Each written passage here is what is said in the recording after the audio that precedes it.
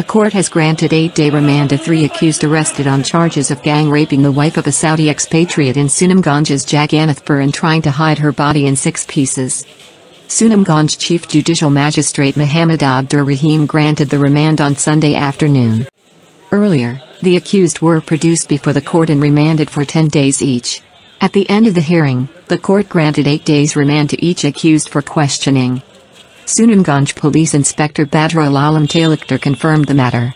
He said the SID took them into custody after the remand was granted. According to police sources, Shahnaz Parveen Yotsna, the wife of a Saudi expatriate from Jagannathpur, was raped inside a pharmacy in the middle of the night on Wednesday night, February 16, with sleeping pills. Shahnaz was killed by suffocation and his body was dismembered after he was told to reveal the matter of rape. Later, the rapists also planned to hide the body. Police recovered the mutilated body of Shahnaz Parveen Yotsna from the locked Avi Medical Hall of Jagannathpur Municipal Point Barrister Mirza Abdul Mateen Market on Thursday, February 17.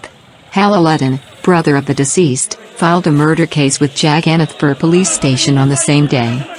The Criminal Investigation Department, CID, of the police came to know about the incident after arresting the 3 main accused in the raids in the capital Dhaka and Sunamganj. Shahnaz Parveen Yotsna has been living in his own house in the municipal town since 2013 with 2 sons and 1 daughter. Her husband Sharku Mia has been working in Saudi Arabia for a long time.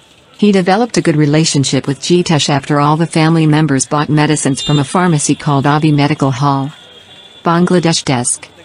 Bongshai News. New York, USA.